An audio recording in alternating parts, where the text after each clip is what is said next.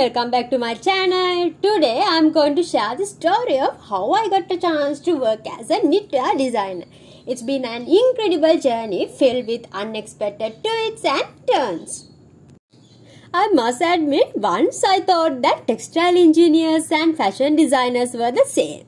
I thought when I become a textile engineer, I could be a fashion designer too. This idea formed in my mind during a mathematics class. One day, a boy came in, proudly announcing that he was selected for a textile engineering degree at university.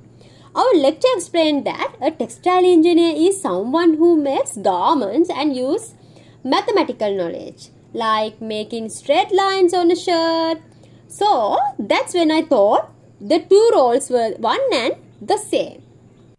That was long time ago, and now I know the differences. So, after I finished my advanced level education, we had nearly a year before receiving the results and starting university.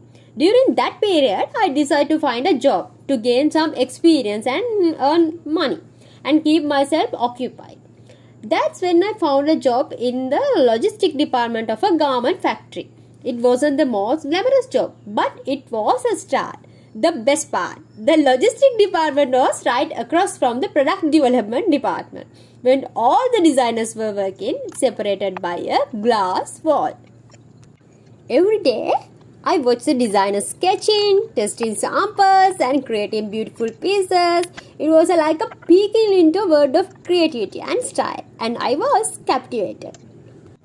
As time went on, my desire to become a fashion designer grew stronger. One day, I need to take leave to submit some university documents. When I approached my manager to request leave, he asked about my future plans. I told him about my interest in textile and fashion design. A month later, my manager told me about a vacancy in the product development department. The vacancy was a bill of material costing position. Not exactly a designer role, but it was in the product development department. I saw it as a golden opportunity to get my foot in the door and eagerly accepted. Before my official transfer, my manager allowed me to spend 2 hours every evening practicing in the product development department. Those sessions were invaluable. I absorbed everything I could, and finally my transfer to the product development department was complete. After just 1 week in the product development department, I received incredible news. They needed junior knitwear designer because one of their designer was leaving. This was the break I had been waiting for, and I just jumped at the opportunity. So, after I became a knitwear designer, I practiced so hard. And knitwear designing is a unique task. It's not just about creating designs. We need to understand yarn stretchability, machine programming, and so much more. I was very happy working there and absorbed every bit of knowledge I could. And I received my university admission letter and started my university education.